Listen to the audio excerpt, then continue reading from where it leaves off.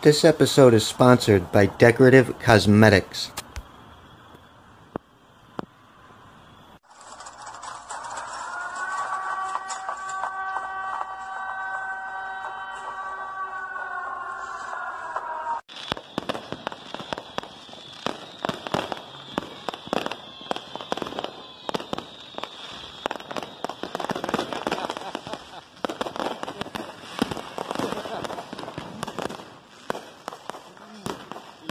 Shit.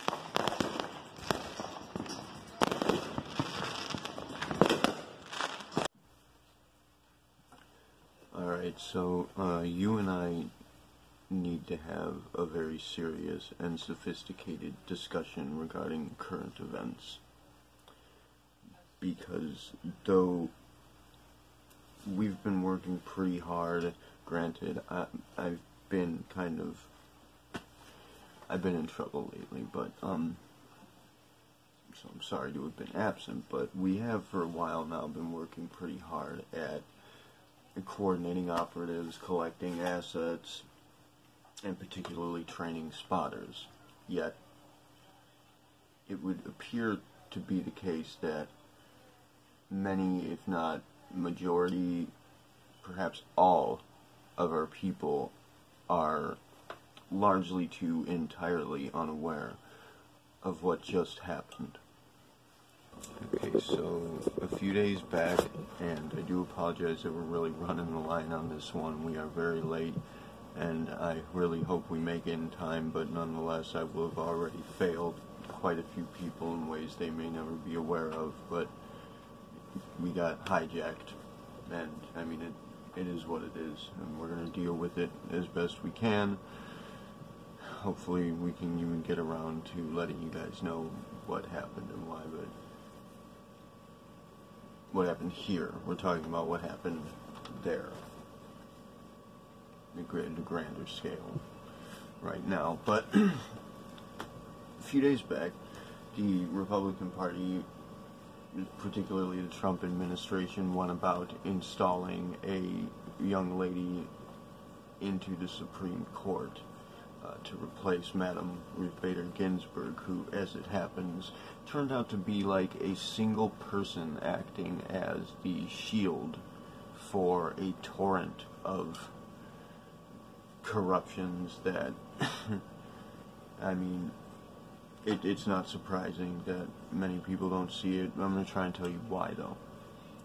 But it's important to note that we had one person really protecting all of us in just unreasonable ways, to an unreasonable extent, I think I should say. But she passed away, sadly. Good journey, madam. Which, it would appear to be incidental, right? That should happen right now. Coincidence, I'm sure.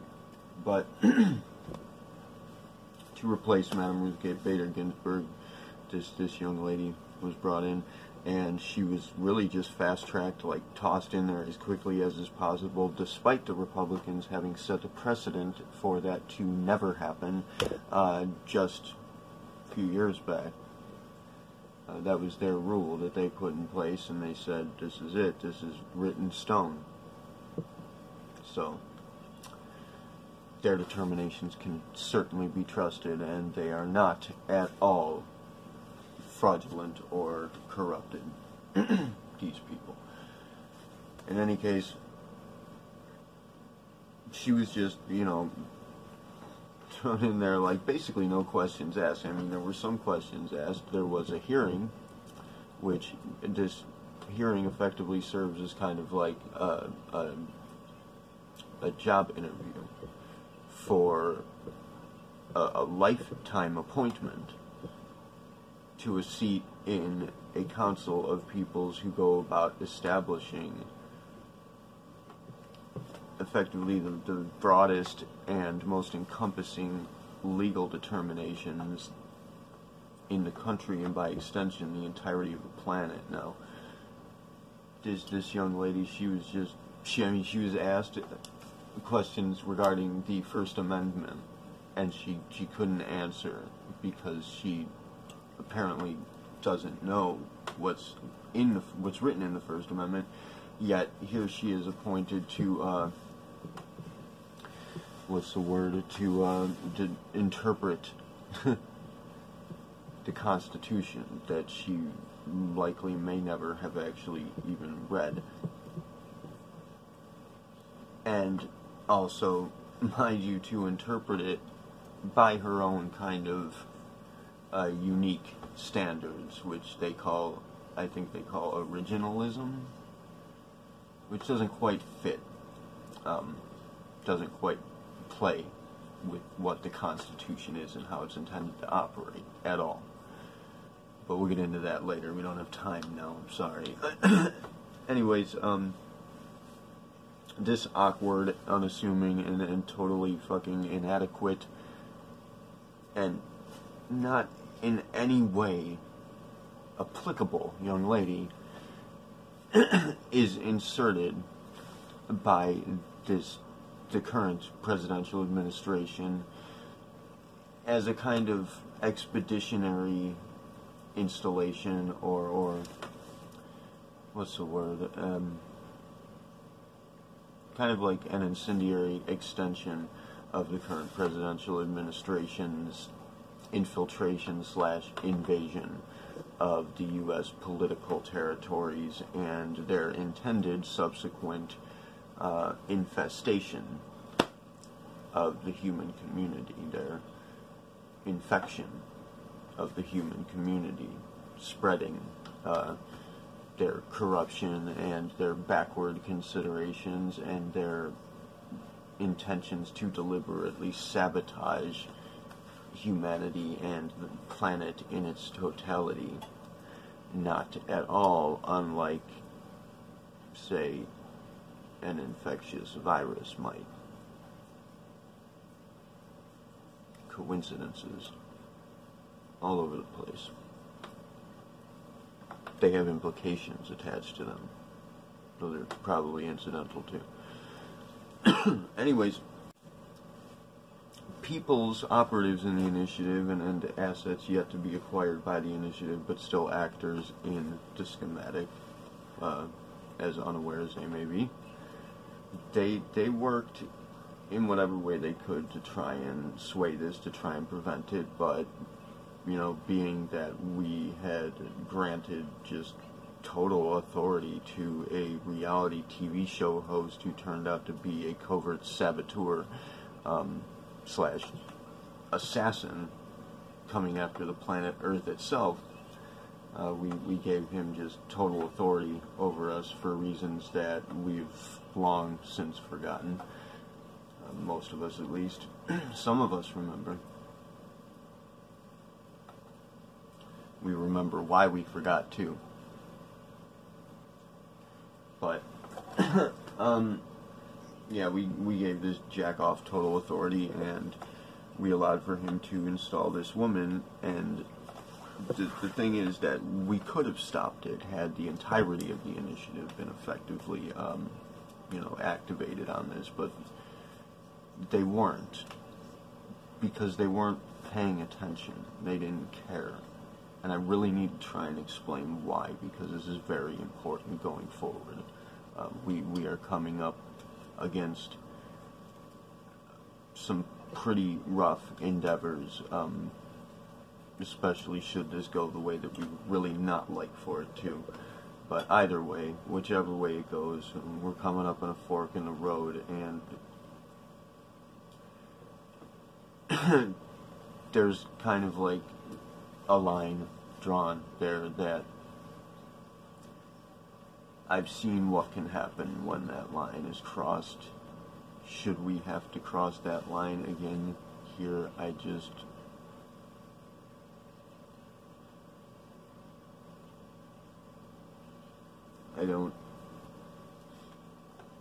can't do that again.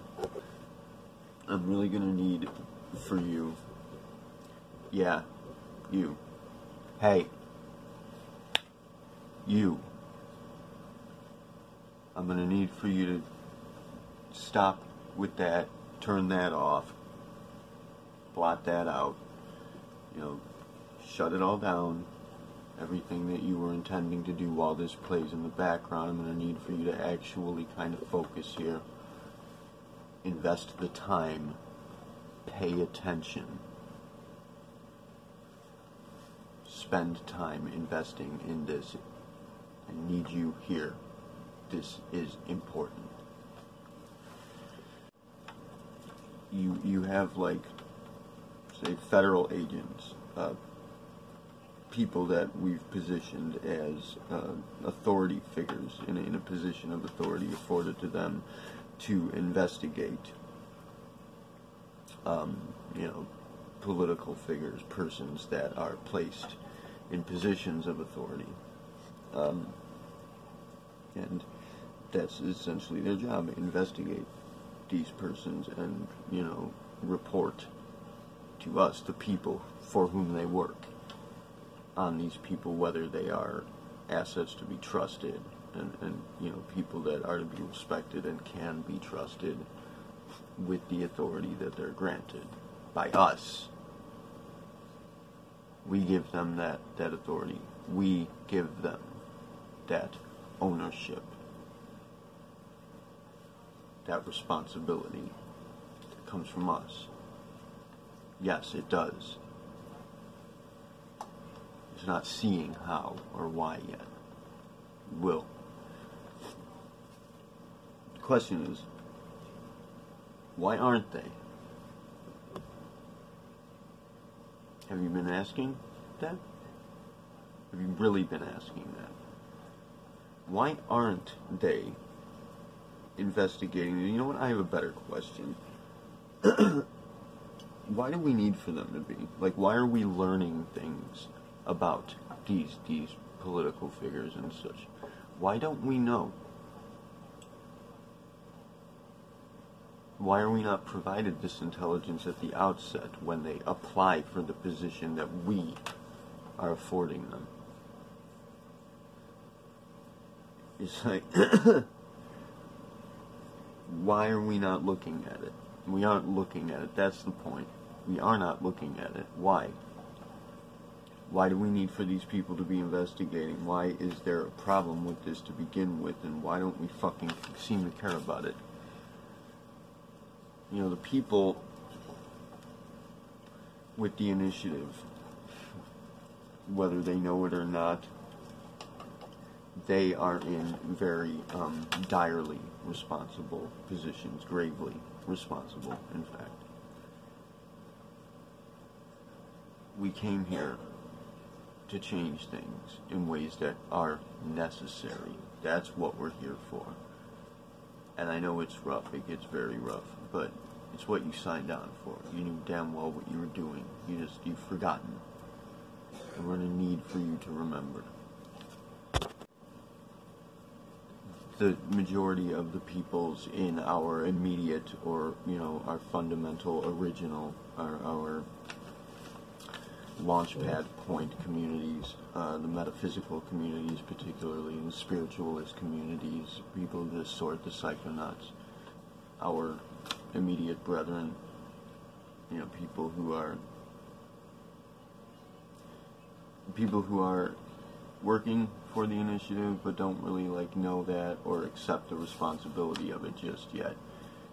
They tend to kind of be thrown off. We don't want to deal with politics. We don't like politics, of course, and that's our stand against it, but it's kind of like that catch-22 scam, ain't it? Because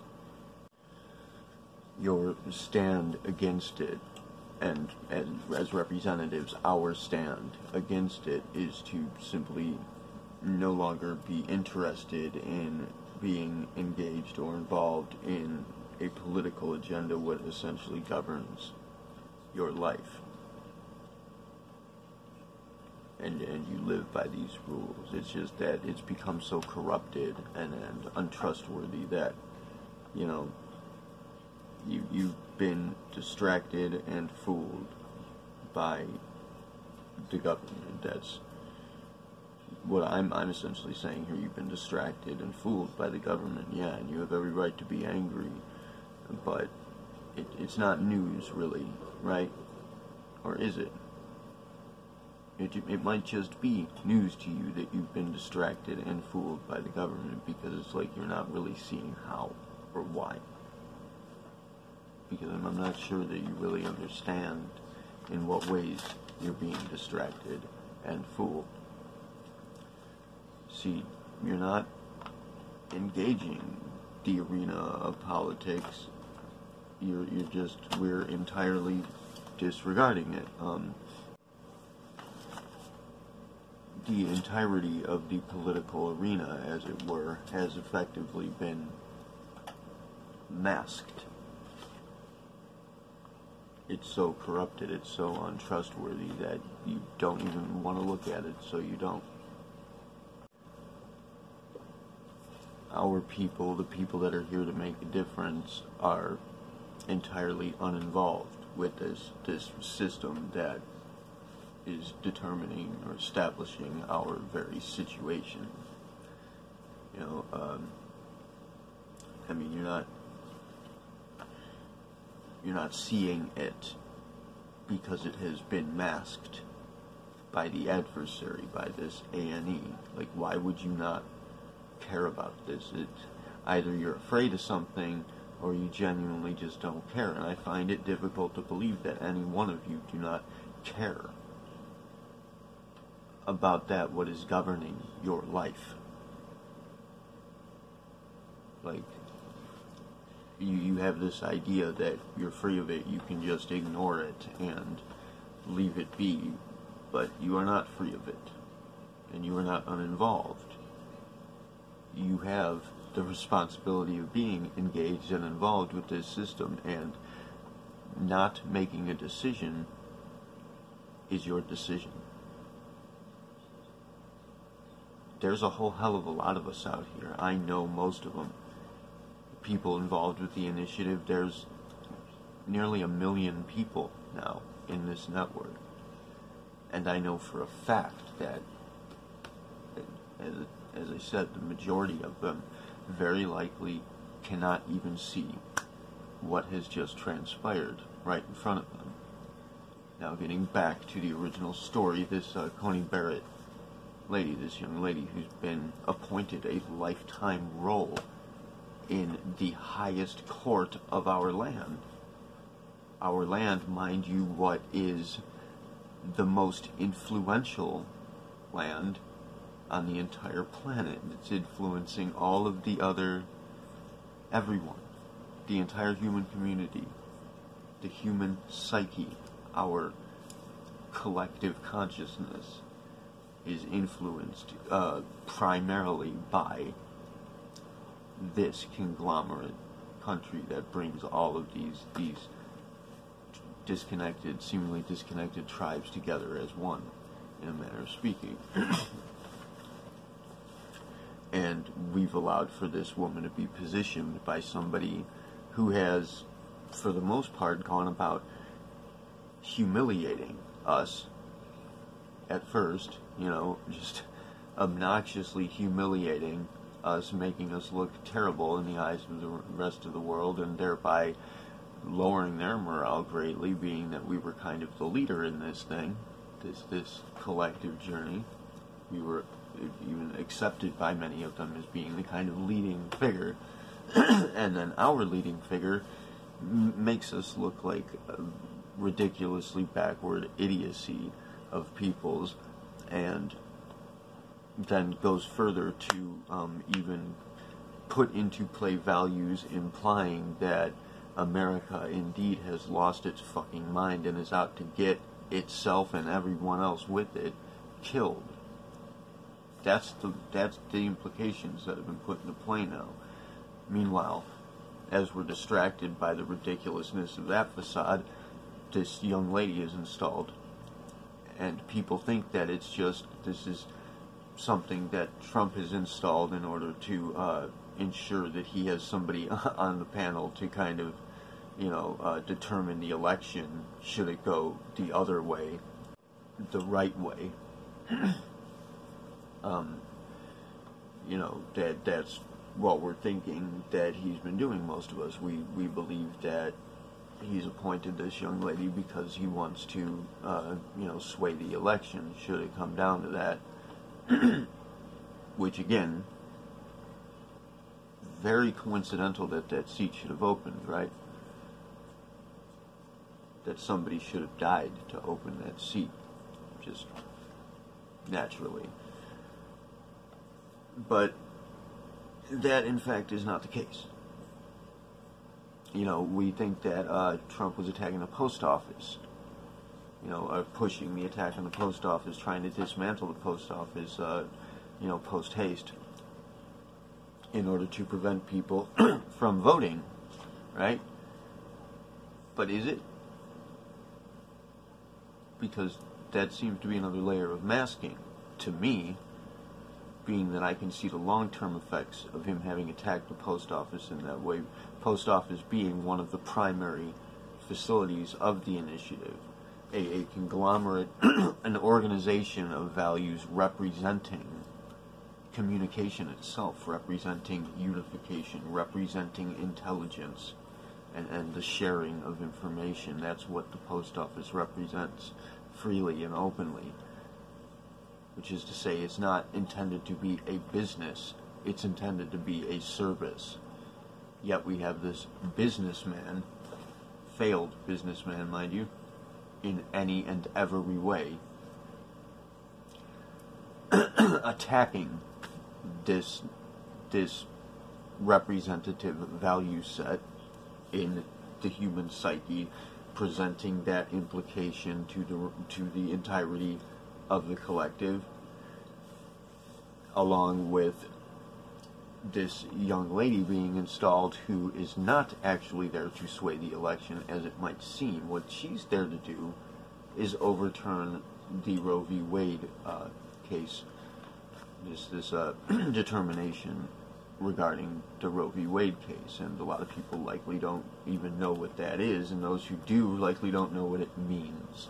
They're going to think, most of our people who are actually on this one, they're going to think that this has something to do with abortion, that this is about the Christians and the religious fanatics in general wanting for abortion to be outlawed because they're pro-life, though outlawing abortion would lead to catastrophic troubles in that regard, where it comes to women who are still going to go ahead and get abortions, just in exceptionally dangerous ways. And long term, we're going to have, our people want to believe that the earth is abundant and that it's unlimited, and the resources, should they be shared freely, are unlimited, and that we have no problem with overpopulation. But at the rate that we've been growing, we have no idea how many hundreds of billions of people could be attempting to inhabit this planet within 100 years or so. That is a problem going forward that we need to be addressing. So, pro or anti-abortion, that's not pro-life, is it? Really? But no, the religious fanatics, they've never really been pro-life, being that their intentions are to stir up an apocalypse, which they're attempting to do right now. And as it stands, they're coming very fucking close to succeeding. And our people, are standing by and they're watching it happen, inconsiderate. They don't care. You don't care. We need for you to care.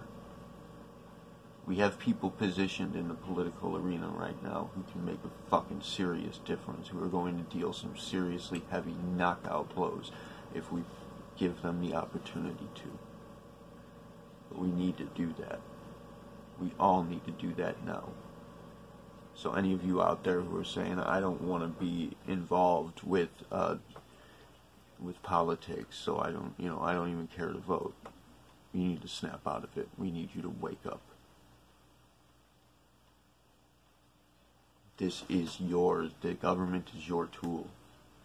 We created it together as a tool to govern us. because we realize that disciplining our people is an issue that we need to be addressing. We've allowed for it to grow pretty fucking wild now. Look at what's happening. This country is at civil war because of one man. One man who threatens to tear down everything that the initiative has fought for, which, mind you, back to the Roe v. Wade thing, that's not about abortion. That case, it has nothing to do with abortion. Abortion is like a side effect of it, legalizing abortion. That's why it happened. But the actual hearing, the case itself, and the standards that it set, the precedents that it set, is regarding your rights to privacy and generally free choice as a private citizen, which can be stolen from you if that case is overturned. So, anyways, I guess, I'm sorry that this is kind of, it's not as well done as I might like for it to have been, but we are increasingly growing a kind of a deficit of time here, being that we ran out a while back, and we keep losing more and more, and we're in trouble, guys.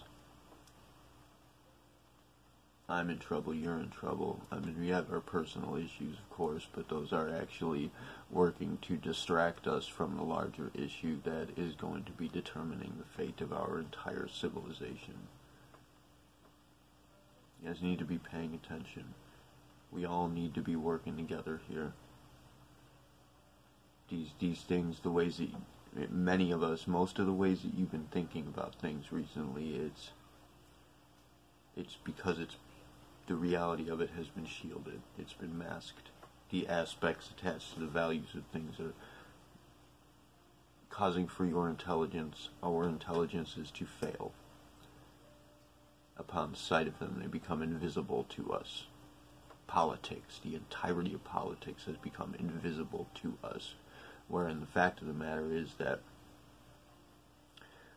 what primarily constitutes our premier territories, the religious / cultist territories, and the, generally speaking, the spiritual and metaphysical communities of what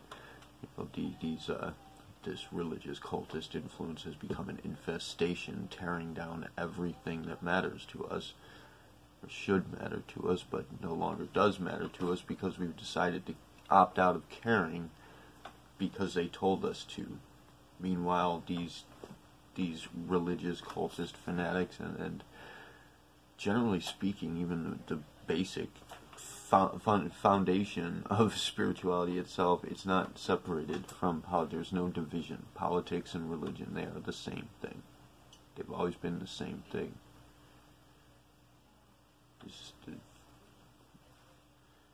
Where that line between them has been drawn, has been masked from you. They don't want you to see that because, in fact, it doesn't exist. Is this what you'd see if you really took a look at it? Which you're not taking a look at it because you're being distracted. We need you guys to focus. We need everybody on point, man. If you're behind, which most of you are some ways behind, to some extent or another, but if you're way behind, like you don't even understand what I'm trying to tell you here, we'll get it across. We will. For now, I'm going to need you to trust me on this. I haven't steered you wrong yet. It's been quite a while. We've been moving for quite a while, and we've moved quite a ways. We've done a lot of damage here. We've really have made, most of you guys, you're out there, you're, performing one task or another from time to time, just running small errands or dealing with small issues, helping people here and there, maybe working little campaigns, fundraisers and such, helping to build communities, whatever. It seems like you're not really doing much, just kind of chipping away at that rock, right? But you're also not seeing the bigger picture. Altogether, the initiative has done a hell of a lot of good for this world, and it pulled us back from the brink on several occasions, but we're coming to the point where scales are going to tip one way or the other. And I guess want for you to kind of try and wake up to the realization that, in fact, we do have the leverage here. Our people, we are the vast majority on this planet right now. It's just that we've been tricked. We've all been fooled into thinking that we're all alone. You're not. Talk to me.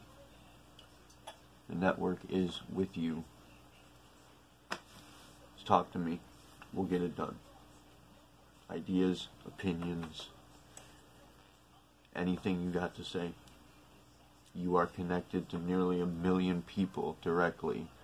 I know the channel doesn't have a lot of subscribers, but